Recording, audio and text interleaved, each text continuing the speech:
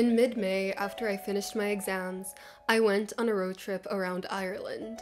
I decided that after spending a year in this country that is so rich in history, landscapes, and monuments, I was really doing myself a disservice by not exploring it all. As you know, I am a huge fan of literature. I just created this booktube channel, so I decided that the best way to fully immerse myself in Irish culture was to read some Irish novels while on this road trip. The first book that I read was The Rachel Incident by Caroline O'Donoghue. It takes place around Cork City, and that is where I live most of the year now. And because of that, it was also the first area that I explored.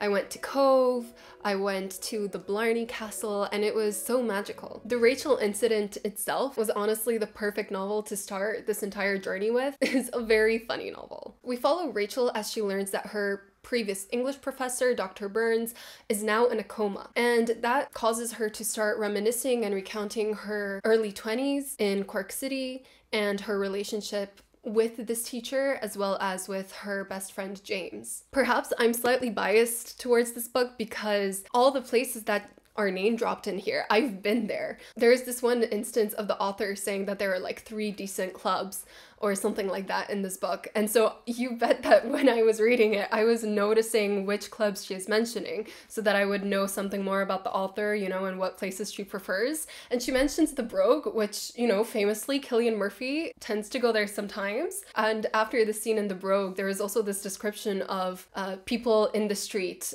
called Oliver Plunkett Street eating takeout. And I was like, I know exactly what they're getting. I know exactly what this looks like because I'm one of those people. I don't often read books that take place in the same area that I live or that I'm visiting, and so it was just very special to me to read this book. It truly is such a great time.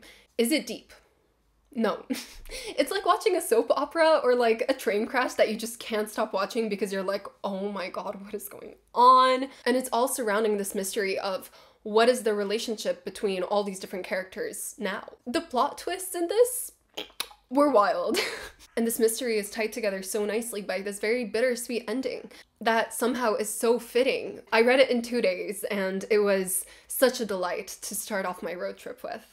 The next book that I read, I really had high expectations because it won the Booker Prize last year, and it's called Prophet Song by Lynch. Unfortunately, all the good time that I thought I was making with The Rachel Incident, I lost because of this book. And it derailed everything. When I tell you, it took me days to read the first 100 pages. And I hated it. I have this pet peeve where authors just ignore basic grammar. This author decided to write in blocks of text without proper punctuation, dialogue indicators, and no paragraph breaks. The only breaks that we do see in this book are ones that indicate passage of time. When I say there were moments during the road trip that I would have rather like clawed my eyes out than picked this book up.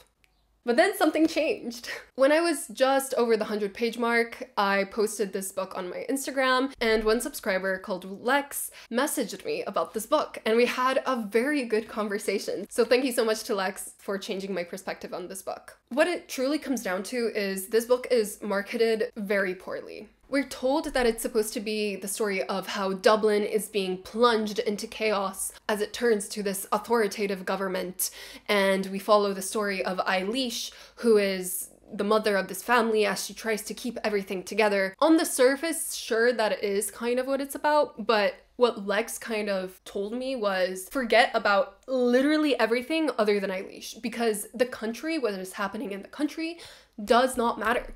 The only thing that matters is Eilish and her mental state and her relationship to her kids.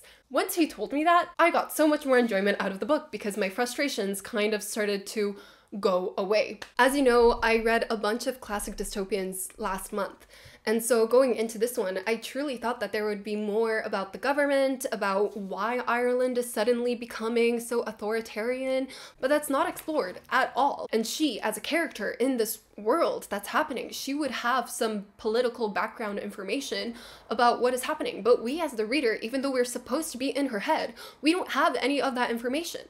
So there's this disconnect, and it's just very frustrated. And because her sons and her husband get so involved, don't you think that we should have some inkling of why they are getting involved and why they are so passionate about it? A reason that's better than authoritarian government's bad? Because that's just super generic. There's one scene in this entire book that, sure, it's one of the best things I've ever read. It's at the end of chapter 8, if anyone is curious. But other than that one scene and some very quotable lines, I do not understand how it won the Booker Prize. Overall, huge disappointment.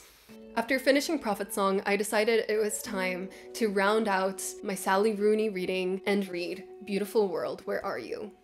This book is so gorgeous. It's about conflict, it's about love, and how necessary conflict is to love. When starting it, I was quite nervous because my big problem with normal people, which I think is quite overrated, was the fact that we were split between Connell and Marianne, and we just didn't have as much depth to either of those characters as we did with Francis in Conversations with Friends. And so going into this one and knowing that there were going to be 4 POV characters really made me nervous, but wow, I was really taken aback. We have these 2 pairings, one of which is Alice and Felix, and the other one is Simon and Eileen. I think that I preferred Simon and Eileen together more, but Alice was my favorite character overall. Man, I love Sally Rooney's writing. She's so concise, but she knows exactly the most important thing to say. For example, in the first Alice chapter, when she meets Felix, there's this description of Felix taking a drink with a practiced move or something like that, and that really foreshadows some of his struggles later on in the book. The real standout here was definitely the friendship between Alice and Eileen. I don't know how Sally Rooney does it, but she has this way of capturing female friendships that I really haven't read any other author manage to do. She isn't afraid to tackle their ugliness, but she's also able to convey the beauty of them. And the thing that truly elevated this book for me so much were the emails between Alice and Eileen.